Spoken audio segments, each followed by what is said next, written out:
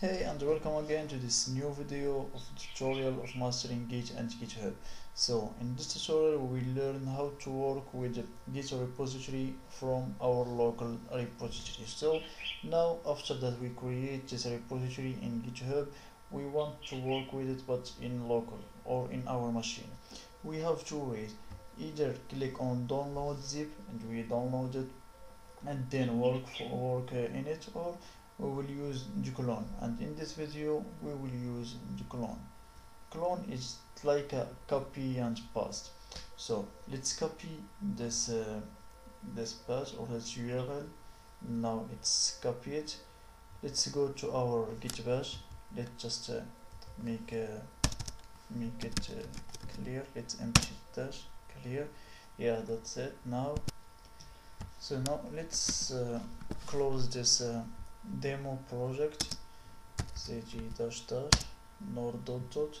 Now let's clone our new repository with git clone, and after that we pass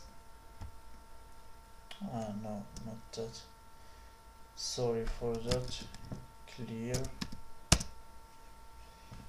git clone, and we will copy this URL, copy, go to git and hit paste.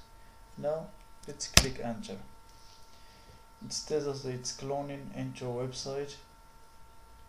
Now it's clean. So now let's see with ls, and we see that our website or our repository was cloned successfully.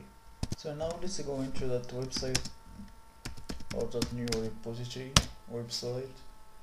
Let's see the file that are in it, ls, and we see that are the same file that we created in here, readme file and license.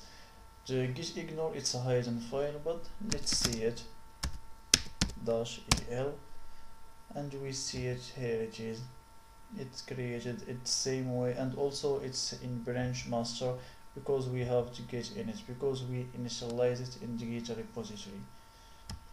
And let's see if it's connected with the git repository. We will use the git remote -v, and we will see that it's connected with the protocol HTTPS. That's all for this video. See you